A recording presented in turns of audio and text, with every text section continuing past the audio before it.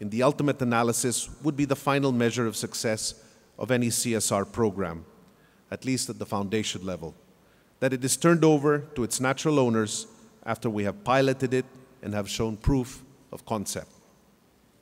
In conclusion, we take pride in our efforts at measuring and benchmarking our CSR against global performance indicators, but of course we are painfully aware that there is so much more that we can and should do to ensure that this culture of sustainable development is deeply embedded in our corporate DNA. We will continue to explore all the ways by which we can truly say that we, as a group of companies, have transformed our companies into business models that achieve the triple bottom line and remain relevant to the upliftment of the many communities that we interact with.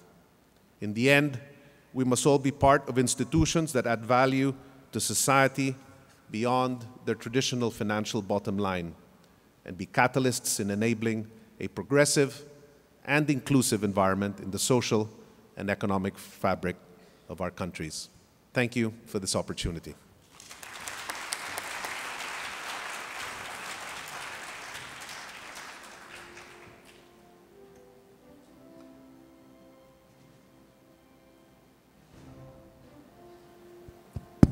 We have some time for a few questions, if there are any, or comments. Please identify yourself and your organization before asking the question or making the comment.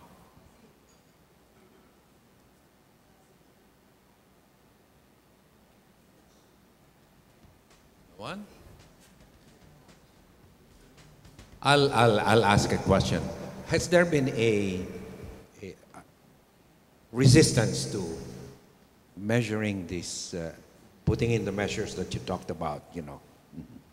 I think resistance, perhaps, Phil, is too strong a word. Obviously, we live in a life, all of us, particularly in the corporate sector, but I'm sure in the foundations it's the same, where measurements are getting stricter and stricter. We all have reporting requirements of one kind or another.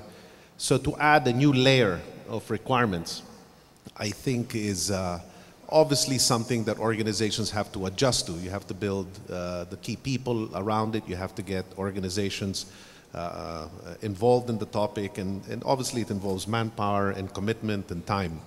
And that's always something that is obviously challenging for corporations that find themselves in an increasingly competitive environment.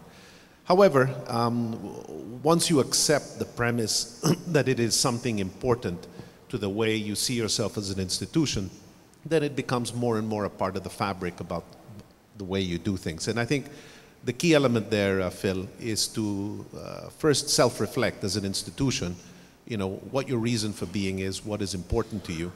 And in our case, in the Ayala Group, we wanted to basically find ways of quantifying, you know, how we as an institution involved in our society are more than just an institution that provides products and services and has a focus on building up a return on the risk capital that it puts to play.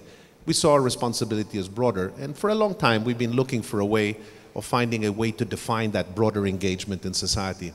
And so when we ran into the GRI measurement system, which then became, I guess, a UN-led initiative that was globally accepted, we embraced it and we said, here is a globally accepted practice that begins to illustrate the value of an institution in a broader footprint than the one that traditionally we have been measured on. And that was of great interest to me in particular because I'm a massive believer in the capitalist system, but I also believe that institutions have a bigger role and a more productive role in society than we've traditionally been given credit for. And the sustainability reports really point to kind of a richer framework with which to see how, I guess, a corporation interacts with a country and with the communities it interacts with. And so, in the end, once you accept that this is a rich document and a rich set of information that brings to light in a more transparent way what an institution is all about, then you begin to embrace some of the work that's involved in collating that information.